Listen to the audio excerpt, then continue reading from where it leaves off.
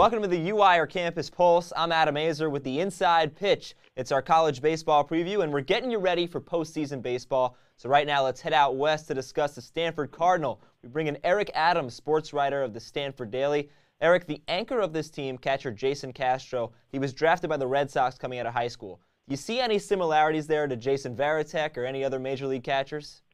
Yeah, I think Jason does a very good job behind the plate. I think he might, at least for the Stanford team, have a little bit more threat offensively than Varitek brings to that Boston lineup. It's a very good lineup, and Varitek is a very good hitter, but he's not really the key part of that lineup, and Jason's really the cornerstone of this lineup. But when he's catching behind the plate, I think he's one of the best catching catchers I've seen in the collegiate game. He manages his pitchers very well. There's a lot of young pitchers on the Stanford team, especially out of the bullpen, and he does a very good job calling the game and really calming these guys down in very tight situations.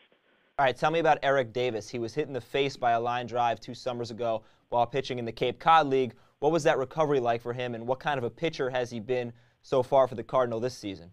Well, the recovery for Davis there was actually relatively quick. He was back on the hill, I think, just 2 months after getting hit by that, and he underwent 2 or 3 surgeries, getting some plates put into his face just to repair the front of his skull, and he's really been a battler ever since then. It took a lot of courage for him to be able to come back and get back on the hill after taking one like that, and last year he emerged to be one of the better pitchers in the Stanford rotation, and this year, with Jeremy Bleich going down early for the Cardinal, he was supposed to be the Friday starter. He's really the only reason Stanford's where they are today. He's pitched consistently, a lot of complete games, and really has been the driving force behind this team this year on the pitching side.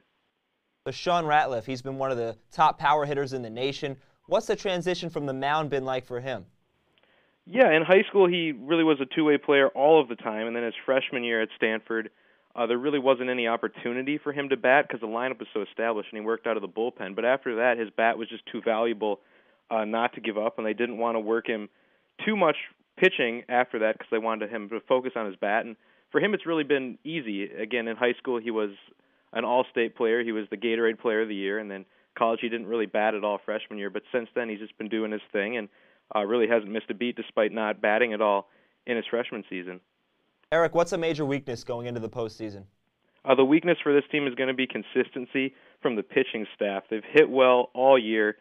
Sometimes they're going to get held to 1 or 2 runs, but usually this is a team that can put up 5, 6, even 10 or 12 runs in a game. And the problem they've had is depth in the pitching staff. Again, Davis has been very good. Jeffrey Inman, another young starter, has done a good job. And if Jeremy Bleich isn't around, they're going to struggle to find that third starter, and also consistency from the bullpen. Again, they rely almost exclusively on freshmen out of the pen. They've got David Stringer, Max Fierno, Blake Hancock, also out there for upperclassmen. But a pen very full of young players, and these freshmen are going to have to get it done, and that's going to be the big question mark, I think. All right, Eric, thanks a lot. All right. Stanford has certainly played good competition, and on paper, the Cardinals certainly has the defense and the offense to make a deep run in the postseason. So thanks for watching, and that wraps up this UWIRE Campus Pulse.